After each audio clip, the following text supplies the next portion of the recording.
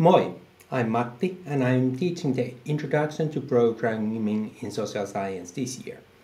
The overall aim of the course is really to learn how to unleash the power of computer, because computers, they are really good at doing stuff. They are really good at computing or calculating stuff. They are really fast at writing stuff or reading stuff in and so on.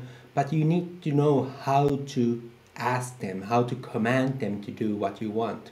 So that's why you need to learn how to do programming.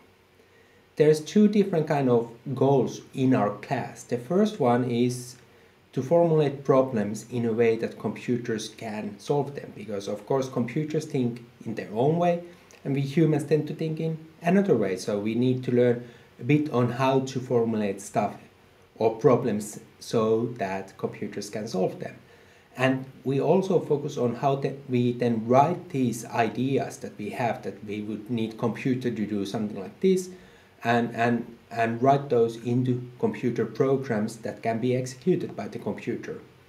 And the second goal that really makes the course different from traditional computer science courses is to think how we apply these in social sciences broadly.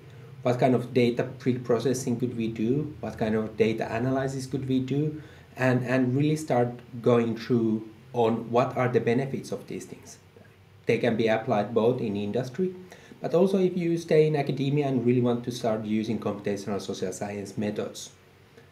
What we do in the class is that we have a bunch of programming exercises. The exercises are there to help you start thinking as computers think, and start writing programs that are small and simple, but already get a hang on how you express the commands in the computer language.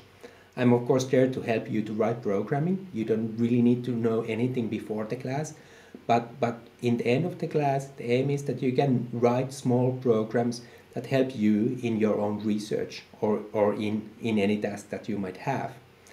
The second focus, or the second thing that we do, is look at the cases. So look at some published papers where these methods have been used, or some research projects that have used programming in some form, and really start to think how programming can help in research or in future careers.